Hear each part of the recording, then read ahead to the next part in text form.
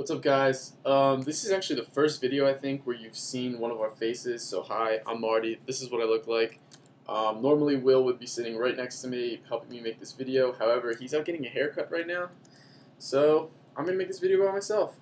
Anyway, I just got an email from one of the users who follows us on one of the forums. Let me pull that up. And he has a question about his text logs getting deleted. This was one of the users who we helped with his contacts were getting erased. He had that problem, which I know a lot of you guys have.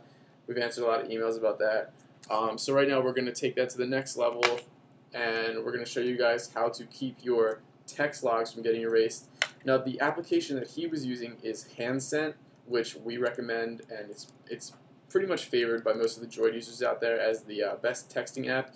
But this problem, the solution to this problem is not exclusive to handcent, meaning if you use the stock messenger or any other text app out there, by following these steps, you will eliminate the problem of your text logs getting erased. So you don't have to have handcent to find this video useful. If, however, you're one of the people who have your contacts getting erased and you have not seen our post about how to fix that, the link is right here. Check that out. Let me get my fingers equal.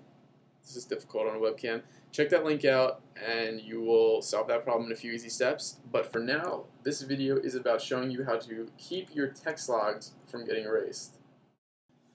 So basically, the reason that people have their text logs being erased is because without knowing it, they're actually receiving notifications from multiple texting apps. And what we need to do is turn that off. So as you can see on my home screen here that I use handcent, which means that I'm going to open up my app list and find the stock text app that comes on the phone, which is called messaging. You see it right there in the middle.